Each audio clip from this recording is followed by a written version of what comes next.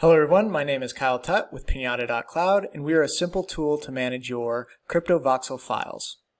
In today's video, what I'm going to do is show you how to first create a .vox file using MagicaVoxel. Second, upload that file to Pinata.cloud to manage it and generate an immutable link using IPFS, and then to put that file into Cryptovoxels itself.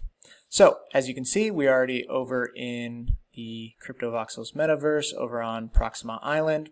You can see our little Pinata.cloud unit here at 507 Proxima, and we'll go into that. On the left here, you can see we actually already have some .vox files. However, these are MegaVox files, which are different. They have different dimension sizes.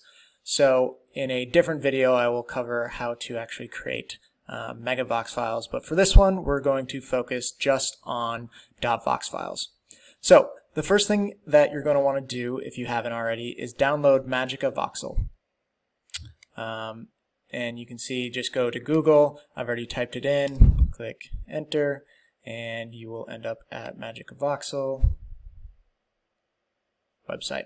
And so you'll just have to download MagicaVoxel app, and then that's what you will be using to create a .vox file. As you can see, we are now at MagicaVoxel, and I've already went ahead and created a .vox file of a Pinata head right here.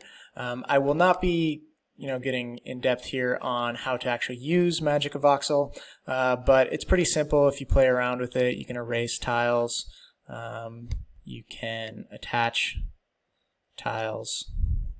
Let's see, there we go. Attach tiles, and you can paint it different colors. So pretty simple. The only thing I will make sure to mention is that the .vox files within Cryptovoxels need to be 32 by 32 by 32, and the way you change that is up here by just going in and typing in 32 by 32 by 32.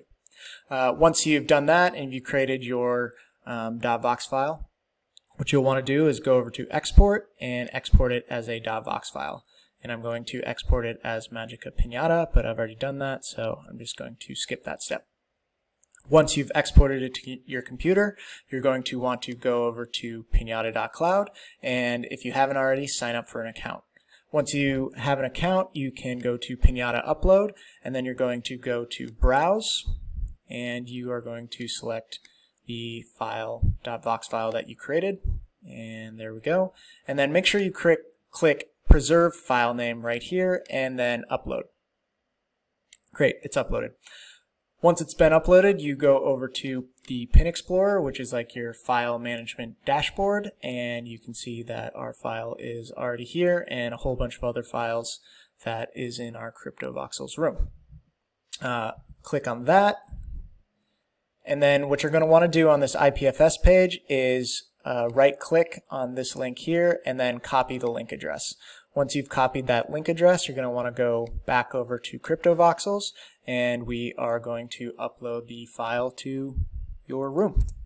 To do so, make sure you click Tab and then scroll down to the .vox file and place it wherever you want to place it. And then you're going to paste that link that you copied into this URL field, and there you go. You have your .vox file in Cryptovoxels. Hope that's helpful. Have a good one.